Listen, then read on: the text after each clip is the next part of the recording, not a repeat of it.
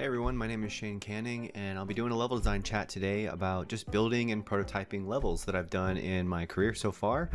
And hopefully it's useful just to hear me talk about maybe some of the pipelines and processes that go on at these studios that I've worked at, and just giving you like a better perspective on how some of us create levels. Of course, this isn't the only way to build levels, but it's just the way I've been doing it.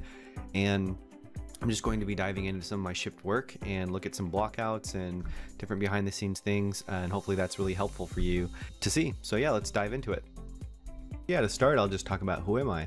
So my name is Shane Canning and I've been a level designer in the video game industry for like 14 years now. I've shipped around 9 games throughout that, and the studios I've gotten to work at were Disney, where I started my career in 2008 after I graduated, where I went to the Art Institute of Atlanta. After 8 years at Disney, they actually closed the studio, and after that I got a job at Insomniac Games, where I spent a little over 3 years and got to work on some pretty amazing projects. And then I got the crazy idea to move to Tokyo, Japan to work for Square Enix, which is where I am now. That's why I'm recording this session and not able to be there live today. But yeah, I spent 2 years at Square Enix, and then for the past 6 months I've been working at Unseen, Ikumi Nakamura's new studio, and I'm currently a senior level designer there. Each of the studios I've worked at so far, I've always been a level designer, and I know that being a level designer or being a game designer can be different per studio, and they've all got their kind of different roles figured out. And so today I'll also talk about what my particular role was at the studio and how we worked, just to make sense of how their production pipelines incorporated design and how the level design pipeline was broken down there. So yeah, let's check out what we're going to be talking about today. So let's just do a quick overview of the agenda today. I'll be talking about the level design pipelines for each studio and just how my role was kind of integrated with the other departments and how I would work through kind of start to finish on these projects. The biggest chunk of content we'll do today is just going over my shipped work, looking at some behind the scenes, some blockouts, and just kind of walking through a little bit of how I was putting those together and just showing a lot of examples of a lot of my work that I've done. And hopefully that is the biggest part of what helps people just kind of not only understand more about what level design entails, but a little bit about what that looks like at these bigger studios sometimes. And at the end, I'll just have some advice for beginners, people who are just starting to get into level design, or maybe just some advice for how to get started or where to go for that, and just things you can be doing to improve, and just hopefully leave you with just a little bit of guidance to where you can kind of start. So let's jump into pipelines. So this is a general AAA pipeline that feels like each studio kind of shared when it came to being a level designer at these places. And then after this, I'll kind of go into a little more detail how each studio might have been a little bit different from each other. But generally we have a pre-production phase where we're doing a lot of brainstorm meetings and we're talking about the game. We're also doing a lot of planning for the schedule and how assignments for levels and kind of responsibilities are handed out. You know, we're gathering a lot of reference and inspiration.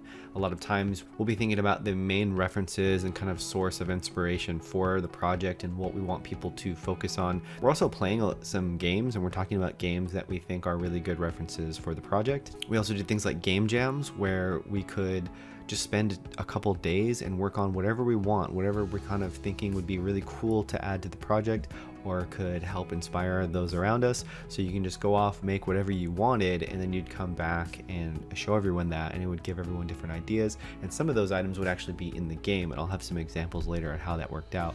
A lot of prototyping, or you're just kind of sketching out in the game engine, whether you're doing stuff in 3D or 2D, any platform that people want to work on. And then later we moved into production finally, and so you kind of knew what you were working on by then. You were assigned whether you had 1, 2, 3, 4, who knows, levels, different mechanics and things like that. But now we're starting to white box out those areas, and so that's when, and some people call that gray boxing, you know, but white box, gray box, just the blockout phase basically of you putting together your levels in the game engine, the 3D space. We're playing around.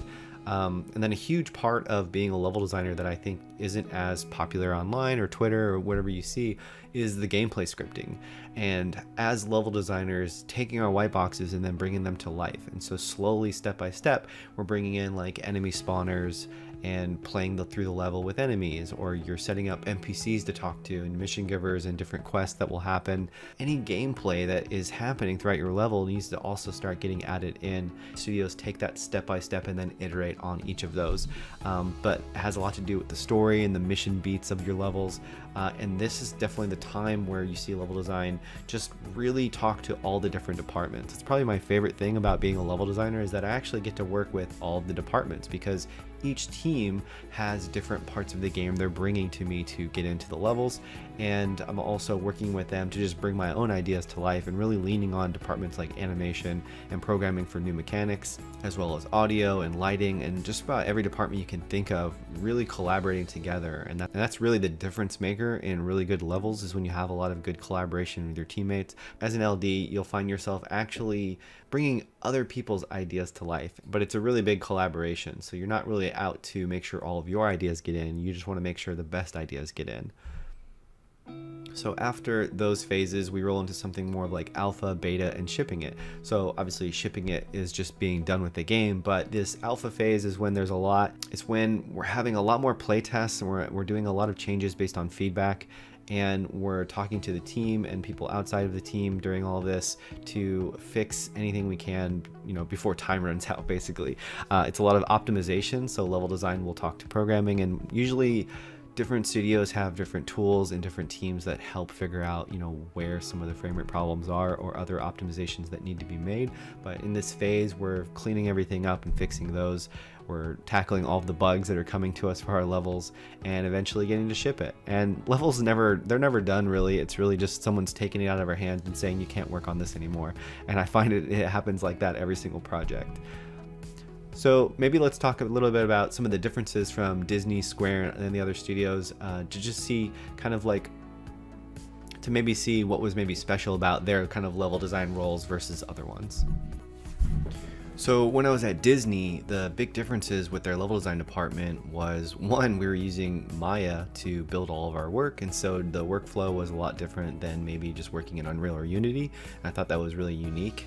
I had a background using Maya from my college days, and so this studio kind of fit me really well, and I was really comfortable just modeling out my blockouts in Maya versus kind of building them in pieces, which is more kind of familiar with if you're using like an engine.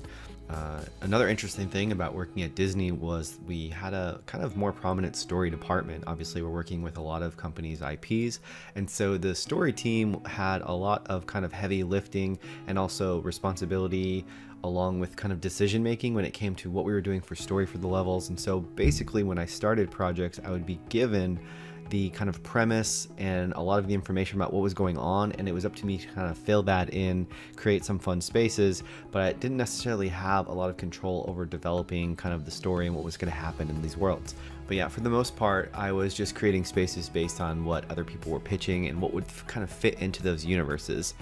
And so it was a lot more about gameplay and my spaces rather than getting a little bit more control over also the narrative. When I went over to Insomniac Games, it was much different in the fact that they were giving the level designers kind of more responsibility for creating that entire story wrapper. And so when I was creating a narrative, pitching a PowerPoint and coming up with each mission beat for the story, and then kind of going with the story team and having them look over that, change things for me, help me make sure certain topics or things for the whole game, you know, the story overall was still working.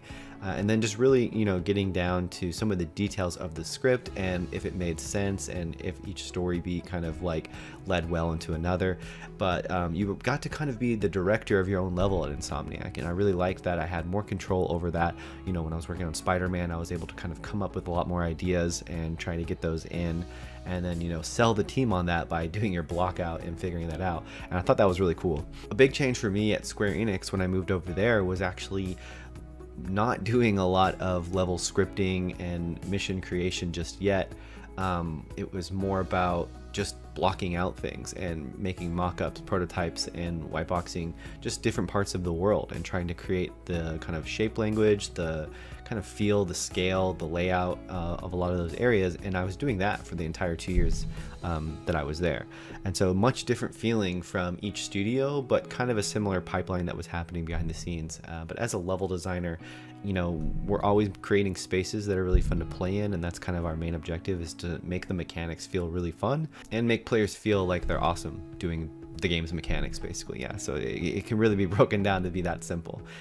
So that's kind of how the pipeline stuff worked. Hopefully that will just give you some context as we talk about the levels I've created, and when we're looking at this behind the scenes stuff or the blockouts and whatnot. I just wanted to give you a little bit of context, and I hope that helped a little bit. So yeah, let's start taking a look at the fun stuff, the games. So my very first project at Disney was working on Bolt, the Miley Cyrus John Travolta movie, and it was a blast, and it was also kind of nice because it didn't kind of throw me into the deep end. There's a little bit of onboarding. I had a mentor, and basically what I was doing was collision work. Back then, the level design team would actually do all of the collision for the world. That's a lot easier these days. I feel like now artists are doing the collision on their own, and we generally do more bug fixing rather than creating anything from scratch. But yeah, I was just kind of covering all these different levels that needed collision passes. I was taking assets and destroying them in Maya and breaking them up into pieces, as well as just little tasks that were getting me familiar with how their engine was integrated into Maya and how all the tools worked. And so I didn't have any levels of my own for this one. So the next game I worked on after Bolt was finished, I rolled onto a project called Jabberwocky, and sadly this was a canceled project at Disney, but when I was interviewing to come to the studio, this is the game they kind of pitched me on to say this is what you'll be working on.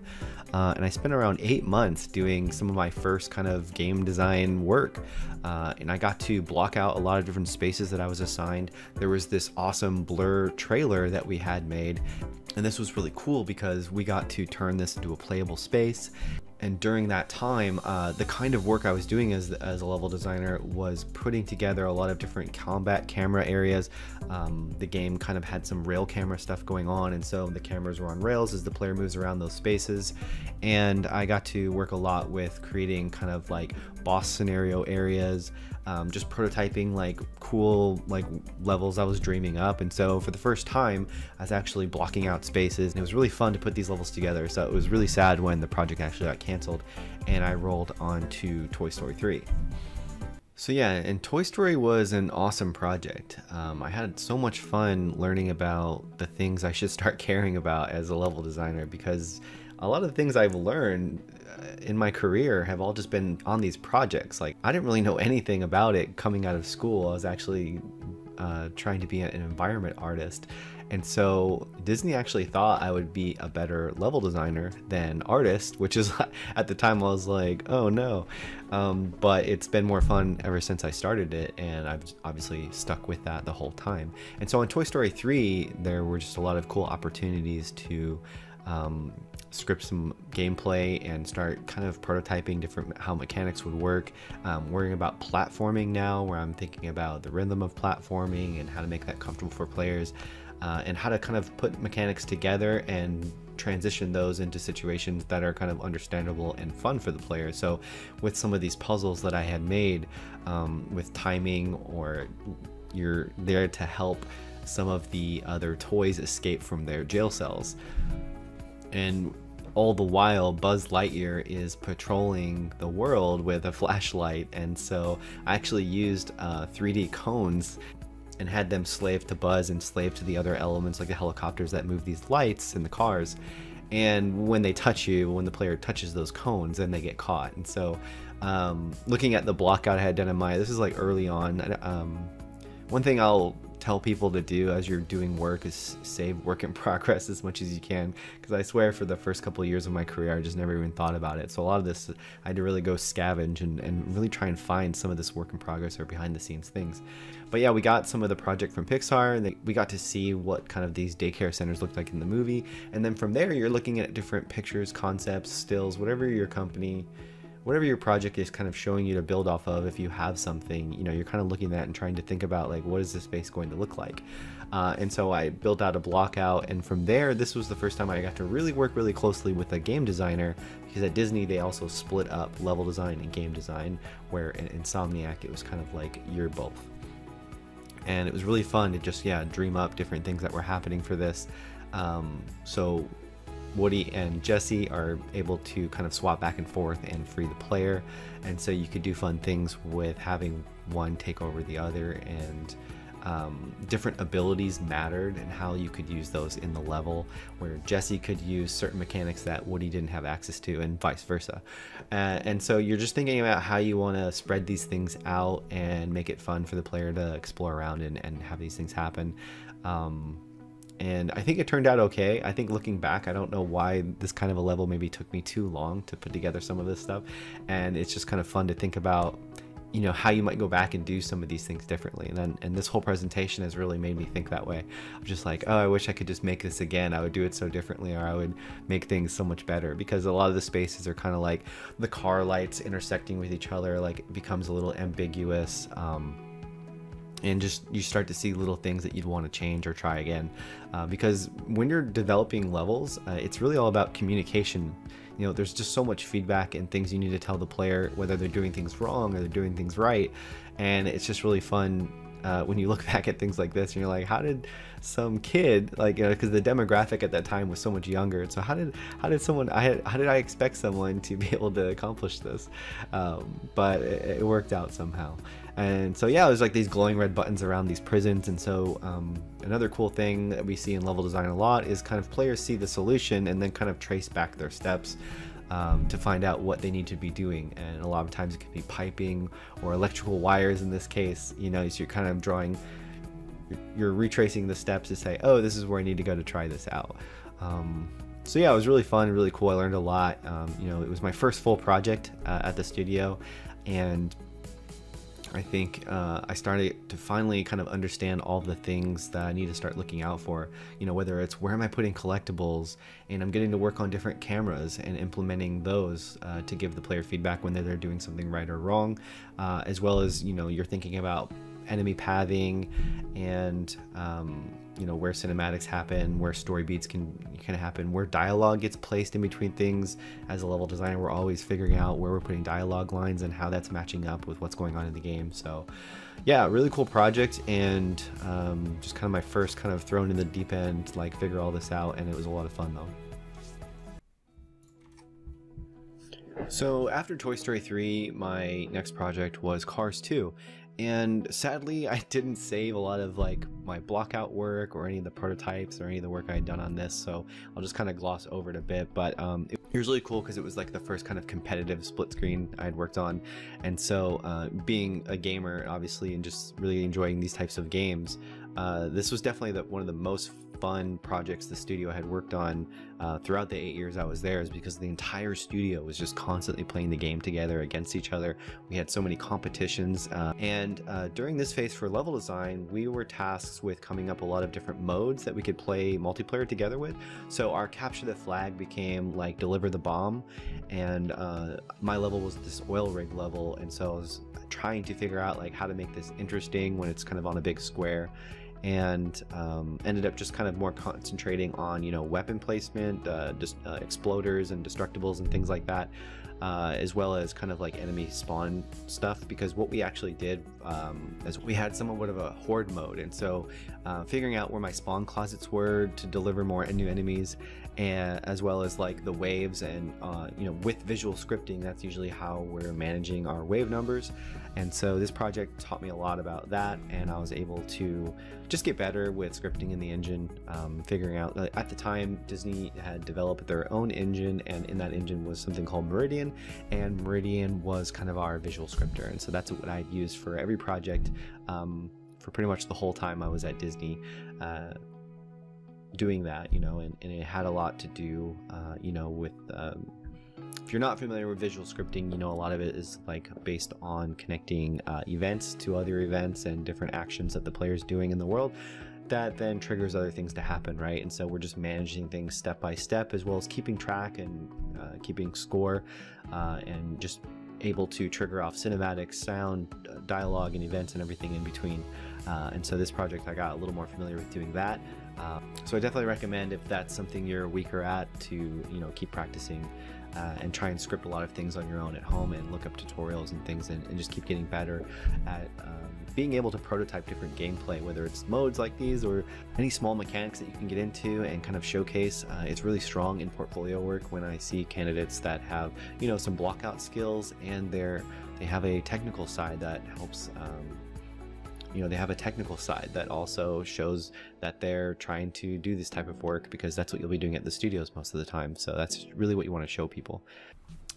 Next up was Disney Infinity. This was a big deal for the studio. We created this kind of new big property where we start plugging toys into and different properties. We got to work with all kinds of different studios like Lucas and Marvel. But yeah, for Disney Infinity 1.0, I was assigned as the kind of lead level designer on the Cars playset. And so basically that meant I was going to be blocking out kind of my version of Radiator Springs and trying to figure out what kind of fun gameplay would be there. Sadly, another case of I don't have a lot of work in progress stuff that I had saved from this time. I don't know why I didn't grab anything like that.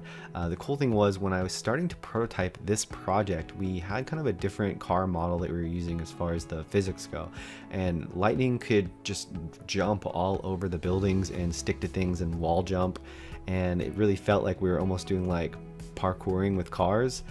It was really wild and pretty fun, but eventually we kind of settled that down a little bit into more what you see in the final edition. But we could still like do grinding and tricks and jumping all over the place, and the basis around my prototyping was just trying to figure out how to incorporate these buildings into the gameplay and doing some racing around Radiator Springs. But we also had another level designer put together a bunch of racetracks that would happen in a different area for Willie's Butte. And so those were kind of the two areas for the Cars playset that we had. It was really fun trying to figure out how to make these different buildings do cool things, and talking to the game designers about what we could try, you know, as well as like finding these different mechanics that we had like towing cars and what we could do with those, and chaining that together and then throwing the cars into these buildings and having things affect them, like paint jobs and customizations. And then past that, just coming up with like interesting races and creating the different tracks around the world to do those. And yeah, so it was just really cool kind of creating different challenges, races, gameplay around the town of just hanging out with some of the NPCs and getting missions from some of the main characters of the Cars universe. Prototype your best ideas, and even if they don't work out, they're more often than not really good food for thought for other people on the team to come up with their ideas that can kind of like plus one on yours. So this is cool. So on Disney Infinity 2.0, I got to work on some laboratories and sewers, and was able to scrape together some of the kind of files I had worked on before. But it was really cool. So this was the Spider-Man playset that I worked on mainly. And so I had this cool lab where you kind of like defend the computer that kind of had a central hub area, and then we would just be spawning a lot of enemies until the timer ran out. You just needed to defend the computer. And so also part of this level was grabbing batteries and powering different doors so you can go in and out of things. Here's a little bit of how the blockouts looked with doing that kind of stuff, and you can kind of see the conduits of the batteries of where they get placed, and the setup for the computer and things like that. And back then when I was doing a lot of my blockouts, you know, I've always been the type of person, because like I said, I was kind of coming from trying to do environment art into level design, so I've always kind of been like a wannabe environment artist, where I'm just really wanting to, you know, you try and define the space as much as you can. In my opinion, this is a topic that is very different depending on the level designer you talk to and which studio you work at and how their kind of team puts things together. But yeah, sometimes you can keep it simple, and sometimes you can, you know, try and add a lot of fidelity and make things look really interesting and cool. I feel like that will help inspire people around you, and also just get people excited about your ideas. I think that's the biggest point of all of it. It's just you really need to build things in a way that can get people excited about what you're making.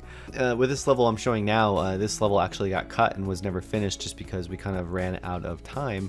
And sometimes you get to a project and they're like, look, art can't finish it, so we're gonna have to cut some things, and this is one of those things that got cut, which is a shame. I really liked this one because I had these cool hex puzzles on the floor that you were messing around with. I did put those in the other labs that I had done.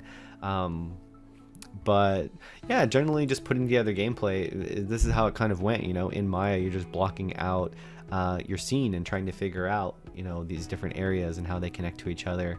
I think that's one thing I've just learned so much more about, is just composition and how I'm kind of stringing areas together, and then also how I'm defining each area and how that could kind of lead into the next, and what you're trying to set up for the player to understand where they are in the space. You know, there's a lot of different things we can do that really helps players kind of figure out, oh, I'm here, and then not getting lost. And so you want to create memorable landmarks. You want to create different areas that have an identity, and that they stand out from each other, but that they also work really well together cohesively as like kind of one big space. So there are things happening in the labs with batteries, and in the sewers it was all about walking around with kind of this big sonic weapon that would blast these symbiote walls apart so you can keep moving forward. It was really fun to work with Marvel on Spider-Man, and it was kind of funny that later I would work on Insomniac Spider-Man, and I hope that this maybe came in handy with pulling me into that studio. So I was really thankful to get to work on both of these. So then I went to Disney Infinity 3.0, and this was a blast. So working with Lucas and doing a bunch of new Star Wars stuff, it was just a ton of fun. And so the crazy part about this project, level design wasn't able, or no one on the project was really able to see any of the movie, right? But we could see screenshots of it, basically. But we couldn't take those anywhere. We just had to look at it and then remember stuff and then just go work on things and try and create something fun. And so for the prototyping for my levels here, I was doing Han's freighter and the Starkiller base. And so for the freighter level, I was just trying to, you know, make something that kind of looked like a big smuggling ship, where Han and Chewie could store a bunch of cool things. And a lot of the prototyping around this was just really trying to figure out some of the shape language of Star Wars and making sure that was there.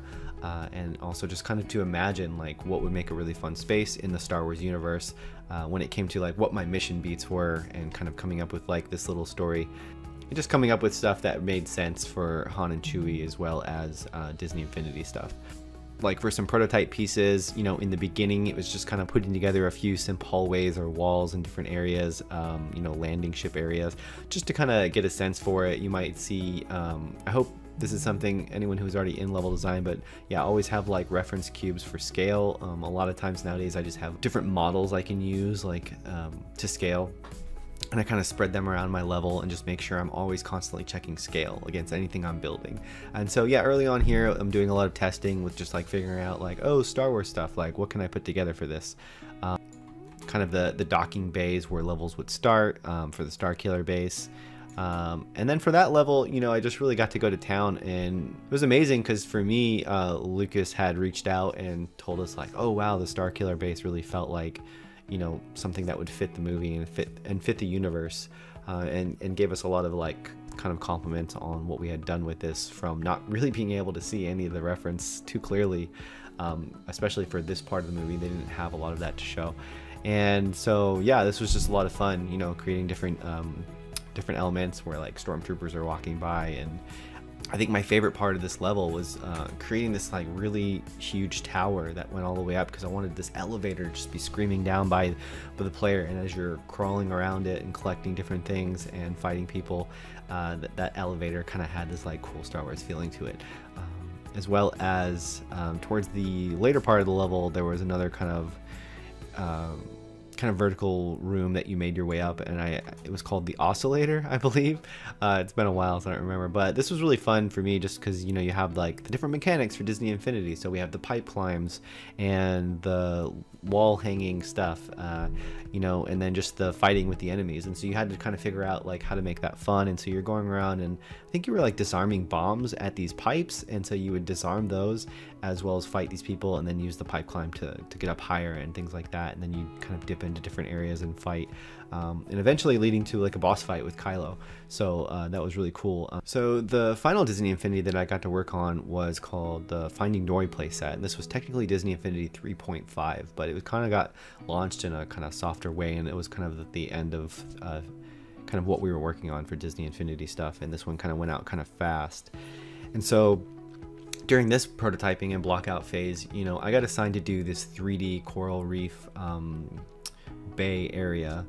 And so when I started the project, I sketched a couple of things for trying to figure out what I wanted that space to look like. And then I usually just go in and start blocking things out. I'm not super big on kind of 2D maps or sketching out things too much, because I'd rather spend more time in the game engine, in the editor, trying to build those spaces up and then iterate on those instead.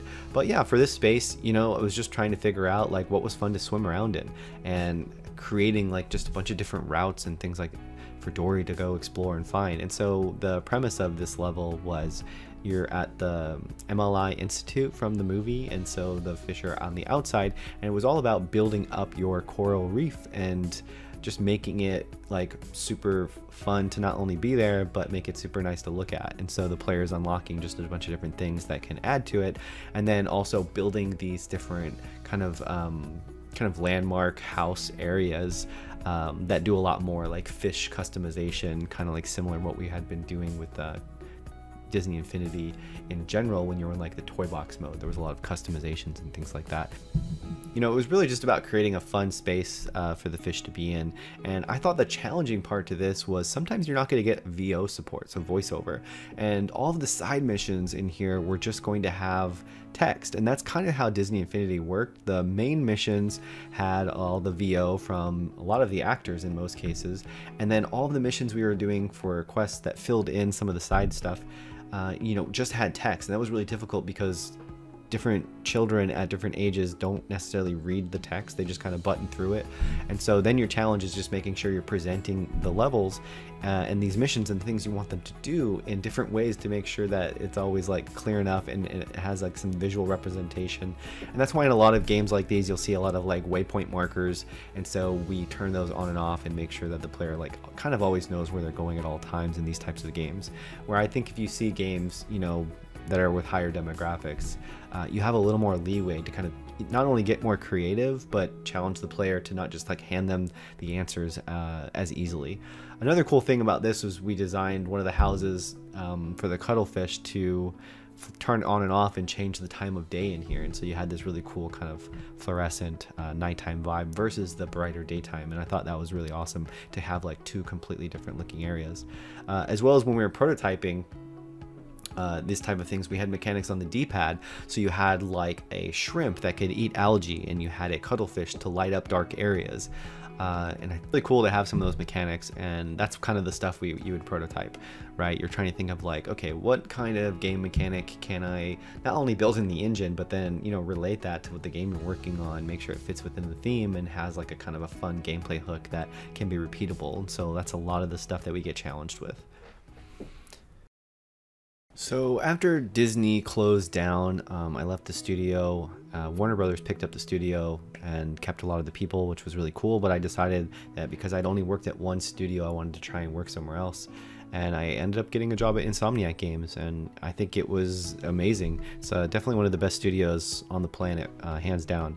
And so my first project obviously was Spider-Man, and so Spider-Man was such a blast. And like I had mentioned before, now Insomniac is kind of having level design, you know, own game design, level design, and be a director of their own missions and levels, and really kind of take control of those and figure out a lot more than I was used to figuring out on these other games. But it was also really fun because now for the first time I'm in a room where I'm trying to pitch like the overall kind of picture of the entire level.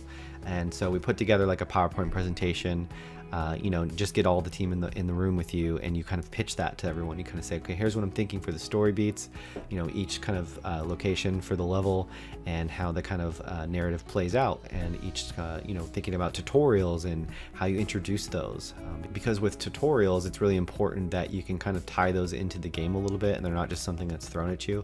But you know, it's not always perfect because a lot of times new tutorials pop up later in development, and you have to kind of find a place to put those, and then you're kind of backtracking and figuring out, you know, where does this fit well enough, and how can I tie this maybe into a cinematic? Do we have the resources for that?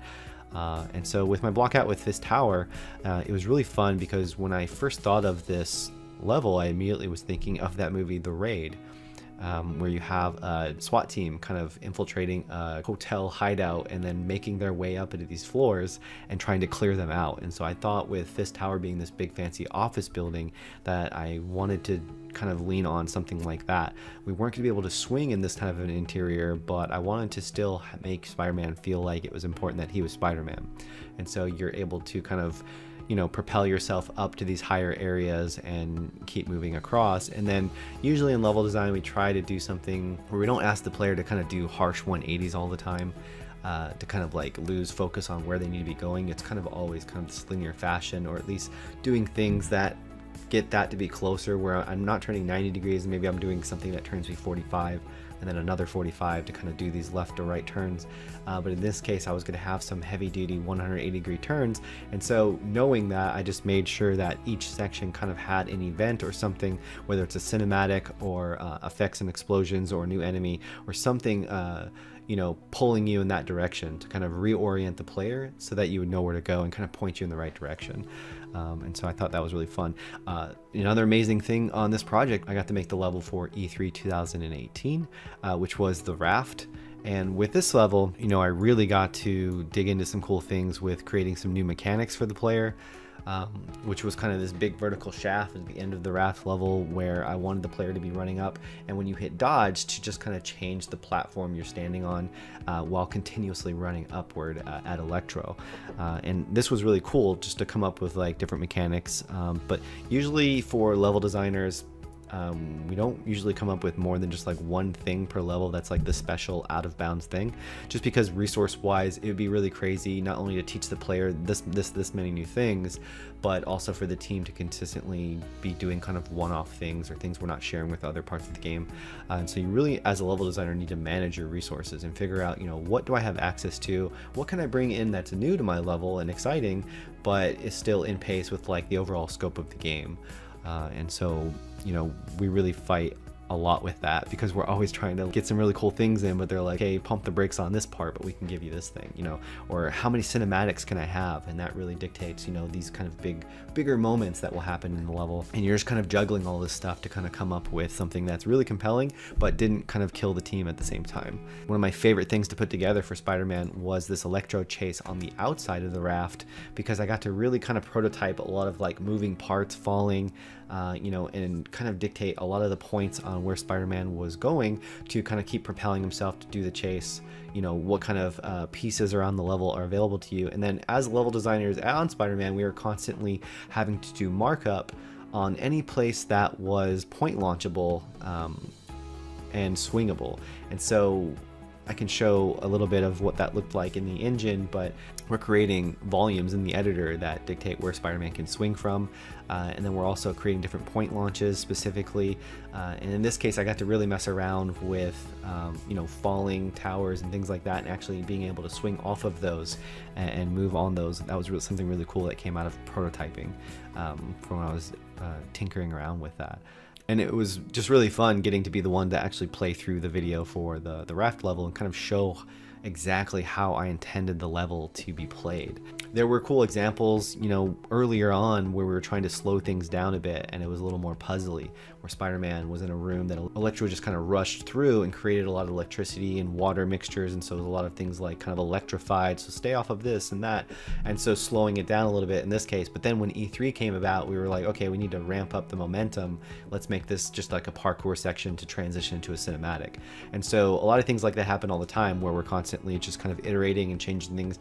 And when trade shows or things like E3 come about, you know, you really have to look and see what you're presenting and, you know, if it's the right pace for that kind of environment. It's definitely probably the thing I'm most proud of at this point in my career so far. Yeah, another cool thing is just, you know, as a level designer, we're also tuning the AI and figuring out what they're capable of. And so working with programming and getting what you need out of those scripting nodes to control Electro, and then, you know, working with them to figure out how we can use that scripting, you know, what kind of things we should pull out of programming into being visual scripting and what we can leave behind the scenes as code. Is also something we kind of juggle with. But definitely having that responsibility of authoring each point Electro goes to, waiting for Spider-Man to close that distance, you know, detecting when he's in range, and then having Electro pull off actions like whether I fire shots at Spider-Man or I fire shots at parts of the environment to make things fall and collapse on you. So it was all about just trying to figure out that kind of mixture of excitement, so that the player would really feel like everything's kind of coming down around them, and Electro's a really strong and powerful enemy, and so you want to make the player feel that. So yeah, it kind of ends up being pretty crazy what you're responsible for coming up with there, and I think that's what is the most amazing thing about being a designer at Insomniac. You just have a lot of power to create the kind of game you want, and the team there is so top-notch you can actually do pretty much anything. My last ship project was Ratchet and Clank, and so something really cool I got to work on. Early on we did a game jam, and for my game jam I kind of wanted to put together this spooky underwater base, because that was kind of the theme I was most latched onto, and I really wanted to make that for the game. And so, you know, later this level would become Cordelion, but this was just a prototype of some different ideas and things I wanted to show off. But from this game jam, I was able to kind of present like, here's what I'd like to work on for the game, and build a level that I was just kind of dreaming up for the Ratchet universe, and then later getting to build a level that was kind of based on that game jam idea. And I thought that was just awesome that that's how that kind of works out with game jams, because another thing that happened, you know, one of the lead programs at the time for that game jam put together this spider bot that was like procedurally animated. And so after the game jam and everyone would present their ideas, I saw what Adam Nunchester was the programmer, he put together, and I was like, this is what I want to do for a mini game. You know, I don't want to do kind of any kind of 2D puzzles. I think we should, you know, make this kind of stand out as more of like a cool little action sequence for the mini games. Or some of the, you know, side puzzles, whatever he decided to do. And so from that game jam idea that he had, I put together this, which was kind of a playthrough of you being like the spider tank, and Ratchet was like controlling it through like maybe a computer interface system or something like that, and just trying to make it a level that kind of felt like I was a spider and I can crawl around and do different things. And so you're collecting these data packs and destroying parts of the level and just creepy crawling around like a spider. And so the cool thing is, this later, you know, got after I had left the studio, because I only worked on this project for about 8 months, you know, with a little bit of pre-production and production.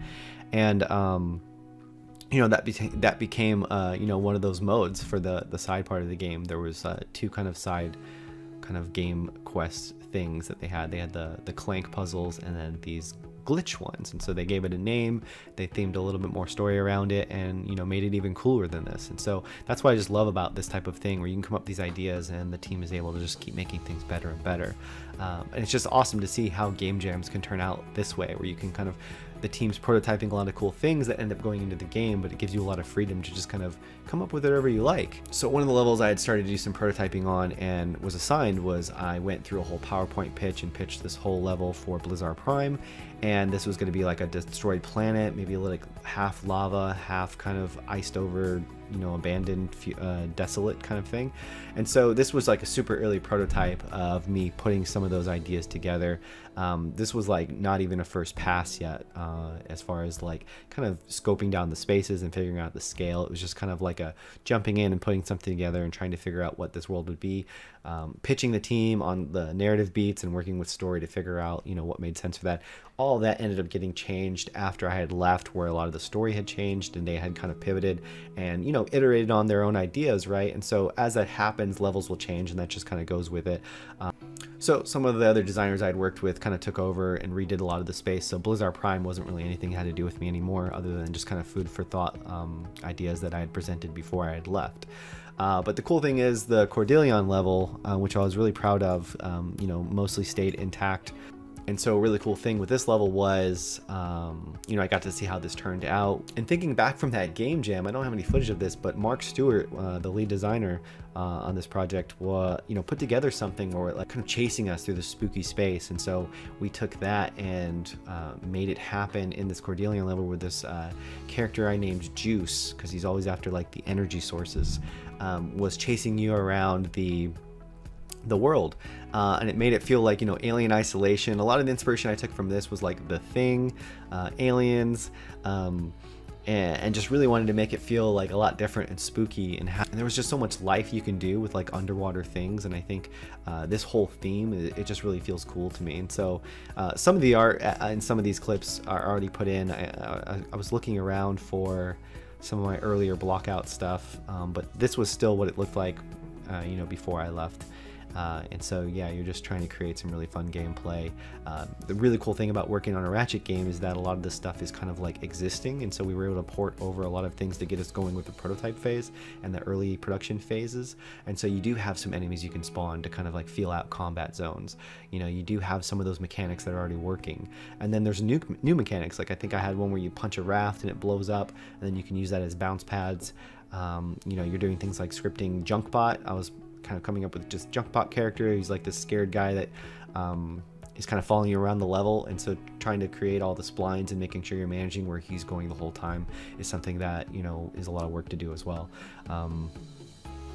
you know, there's just a lot that goes into creating these experiences, and it's pretty wild when you get to see them come together, especially when art starts to team up with you and start bringing your level, you know, further up in those passes of the art, and it just blows you away every time. It's just nothing is better than seeing how your block out gets translated into what the game will look like. It's really, really exciting. So yeah, I had a lot of fun working on Ratchet. It was like short and sweet, and then I just had the new opportunity to go to Square Enix.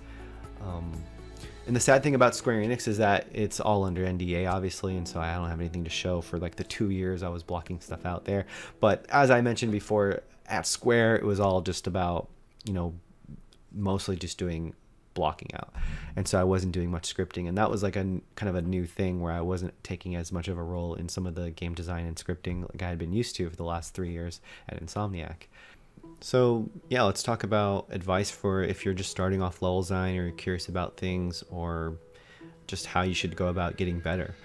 The biggest thing for level design is like how well you can work in the engine and create spaces that are like really fun and playable.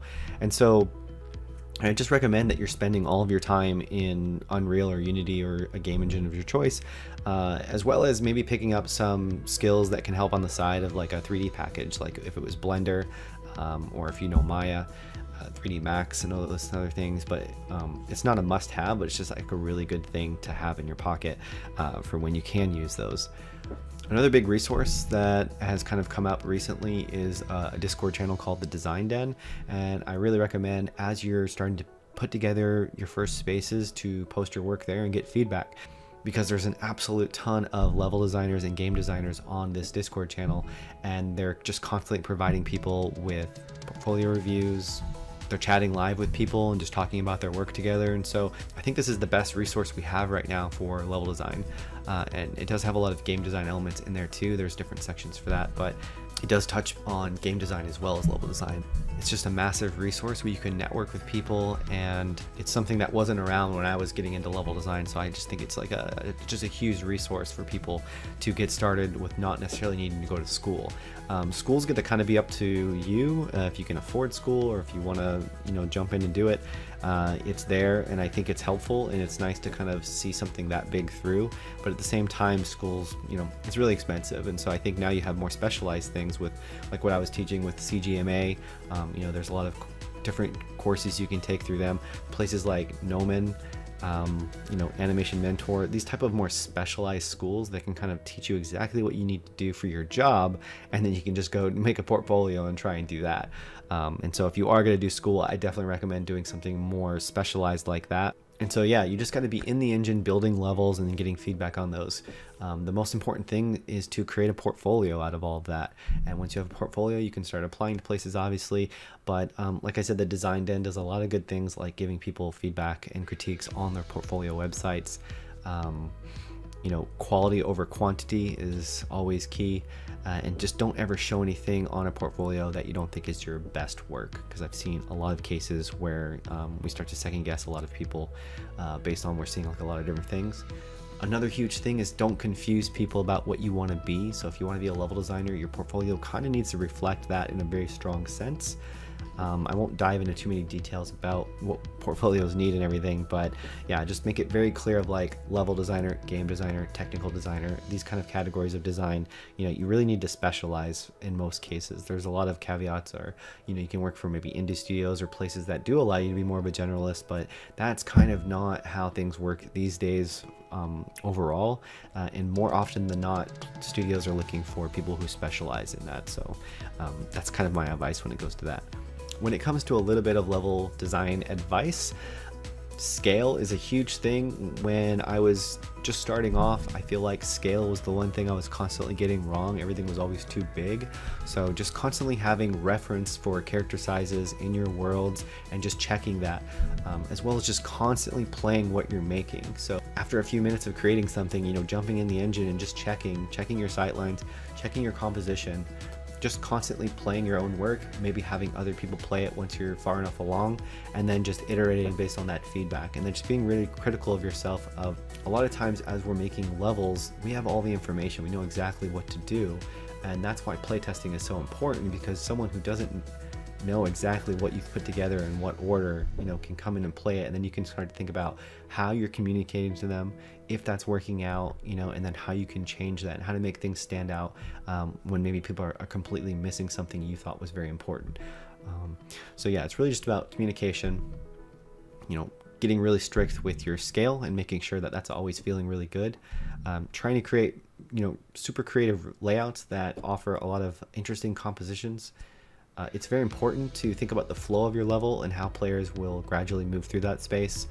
If it's more of like a 360 open world type of environment, you know, just thinking about every angle someone can approach your spaces from and how they might deal with that, giving them different options.